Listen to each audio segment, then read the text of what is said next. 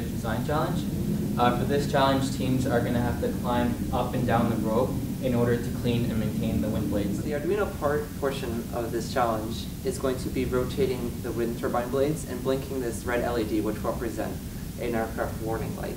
To rotate the blades, teams are going to have a push button at the top of the rope support and a push button at the base of the wind turbine. These will be wired into the Arduino, which will then control the stepper motor that's mounted on the back, which will rotate the blades.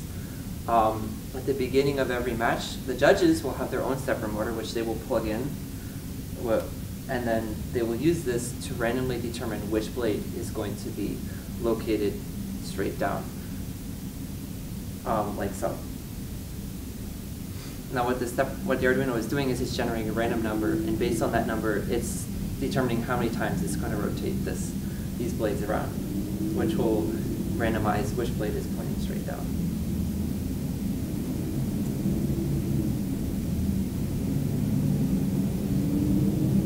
Alright, so once judges have removed their Arduino and the field is fully set up, teams will then be able to install their own Arduino.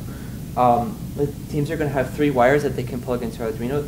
These 2 go to the 2 switches and are labeled, and this third one is the LED with the positive wire labeled. And as you can see, we have our Arduino programmed so that it flashes this LED constantly as long as it's plugged in.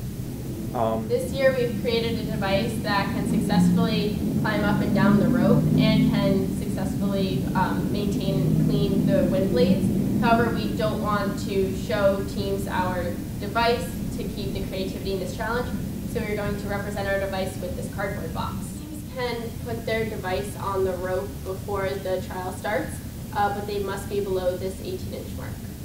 Okay. For teams to climb up the rope, they must start below the 18-inch mark, and then their entire device must climb above the mark. To replace the battery, teams can pick up the new 9-volt battery from the stand, put it on their device, climb up the rope, remove the old battery in the slot, and then place the new battery in the same slot. Then they can climb down the rope, and to recycle it, they can place it anywhere on the stand.